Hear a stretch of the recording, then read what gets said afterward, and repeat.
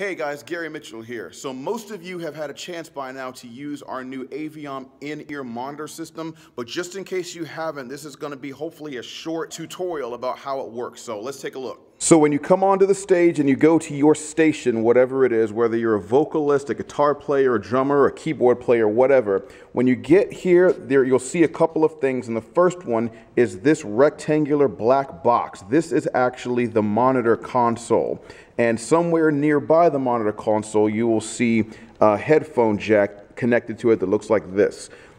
You'll also find a black bag, a small round black bag that looks like this. This is the first thing that you need to find. And you will also have somewhere nearby a little card with some information about the different components of the monitor system that you can learn about. And on the back it has some basic tips and tricks for how to get a good mix, as well as how to save your settings. We'll get to all of this stuff in a minute, but the first place you need to start is with this little black bag. You're going to open up the bag and you're going to find a couple of things. First of all, you're going to find a little plastic bag that looks like this that has some little earbuds in it. We'll get to that. And you'll find your actual headphones. As you can see, this is just a pair of headphones that looks like this. I'm going to go ahead and unwind these and show you what's going on. So I just finished unwinding these headphones. They look all space age and cool, but basically they're just in-ear headphones, the same as you would listen to any kind of music with. So once these guys are hooked together, now it's time to put these in your ears, and I can tell you it's a lot harder than you might think it is. The first time we used these, it took us literally 15 minutes to figure out how they're supposed to go in your ears. I'll try to explain it as best I can. So the way it works is each earbud has the word Shure written on it. That's the brand of the microphone. In order to put it in your ear properly, Shure needs to be readable this way. If Shure is upside down, you're doing it wrong, all right? So you got to take the Shure thing with the cable facing up like this. And what you do is you stick this in your ear, and then you have to wrap the cable around your ear like this. It's a little bit tricky. It takes some getting used to, but I promise that it does work. We've done it. The other thing you need to know is that these earbuds are interchangeable. It's very easy to just kind of twist and pull these off. People have different size ears, and that is what this bag right here is for. Inside this bag, you've got lots and lots of different size earbuds, so that you can switch them out. You can find one that's comfortable for your ear, that doesn't hurt.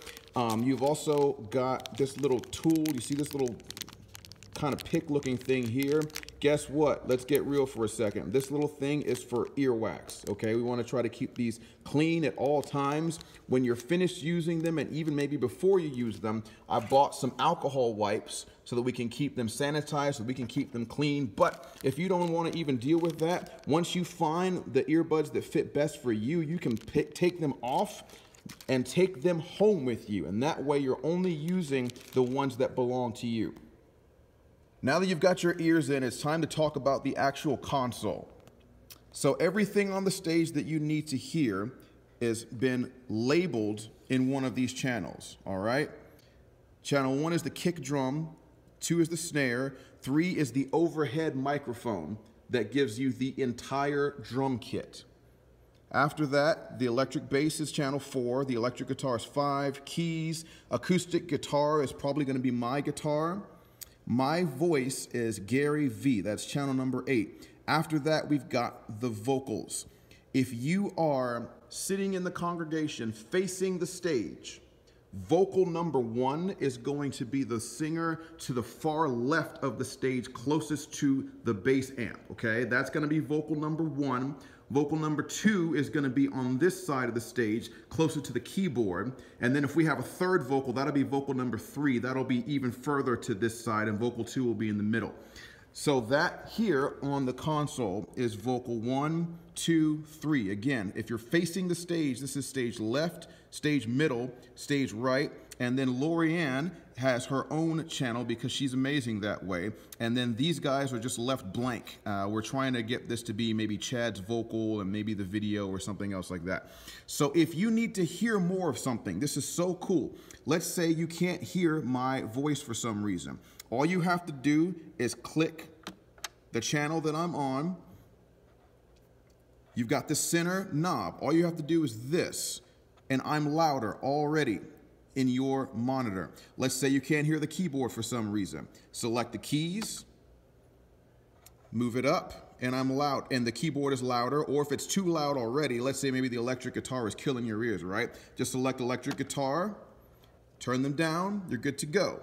Another super cool thing about this is we have a solo button and a mute button. So let's say you're a singer and there's a vocalist, God forbid, that's just really flat and they're stressing you out and you can't handle it. All you have to do is select their channel and hit mute, and they go away. You don't have to listen to them anymore, okay? The other thing, let's unmute that. When you mute the channel, by the way, there's a little blinking yellow light that tells you that channel is muted. So if you don't want that, just go ahead and unmute them. You also have a solo button, so maybe you're an electric guitarist and you can't get your tone quite the way that you want it to with all the other noise. You can select your channel, you can solo out, and now you're just listening to you play. Awesome. And that light is blinking here to let you know that that's going on. Now, in addition to being able to control the volume of the individual channels, you also have stereo placement. Stereo placement as in you've got a left earbud and a right earbud, right? So let's say I want to have all of my vocalist, or maybe just vocalist 1, because vocal 1 is going to be standing to my right most of the time. So I want them to literally be just in my right headphone. I'm going to select their channel, I'm going to select stereo placement, and then I'm going to move them. I think that this is to the right, that this is the right. It might actually be this direction. I'm not sure just right now. I'd have to mess with it and listen and find out. But you have stereo placement control.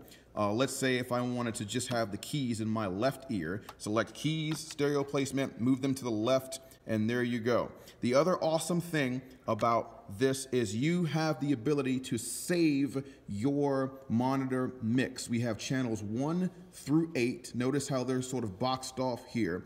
Those channels are designed for saving your individual monitor mix. So once you've done a Sunday or two and you've got things sounding exactly the way that you want, all you have to do is come over here to this recall button, all right? And there's directions on this little card about the best way to do that. I believe all you have to do, let's see, to save a mix, hold recall mix, and then press a channel. So if I want to save my mix, all I have to do is I have to hold this button down, and then maybe I'm going to save mine in channel number 5 or something. I click channel number 5, and that monitor mix is saved. So when I come in here next time and I want to recall this mix, all I have to do is press recall 5, and my settings are back. Now, you may be the second or third person to use this system now, so maybe assume that channel 1, 2, and 3 already have monitor mixes saved to them. So maybe shoot for like 4, 5, 6, 7. I think Carol, when she was here, she just went all the way to the end and picked channel number 8. That's up to you. The last thing that I wanted to tell you about is you do have a little bit of control over the treble, the bass, enhance. I'm not sure what that does. It said enhance the tone maybe. I think that information is here. But lastly, you have an overall volume knob. This knob makes everything louder. This is the knob to control the volume of the overall console. So be careful with that, because if you get things sounding a certain way and just crank it up, you might break your ears. But if you are a vocalist and you have, let's say you've got yourself all the way up and you still can't hear yourself quite the way that you might want to, maybe you can tweak this a little bit, but first maybe bring everything else down a little bit so that you're not just like overwhelming your ears with like loud noise.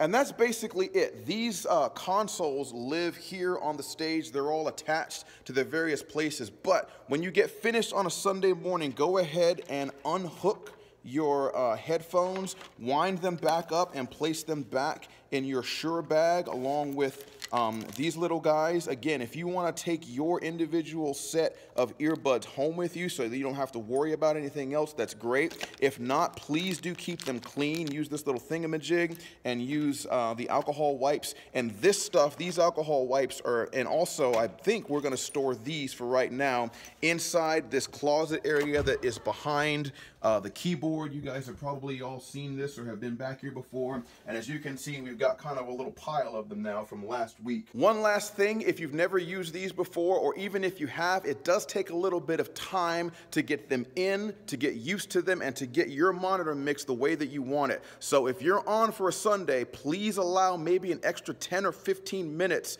before you normally have to be here to come in and get used to this, get the settings the way you want it, get them in your ears, because it does take longer to do this stuff. We've had to learn the hard way the last couple of Sundays that after Chad gets done preaching and we have to come up on the stage, we need an extra couple of minutes to get these things in our ears. So you can either go ahead and start putting them in your ears again when you're still out in the congregation, just sort of waiting to get called up. Make whatever adjustments you need to, but make sure you allow yourself some extra time to deal with this stuff. Thanks as always for being willing to serve on worship team. Let us know if you have any questions. I hope that this video was helpful to you, and we'll see you next time.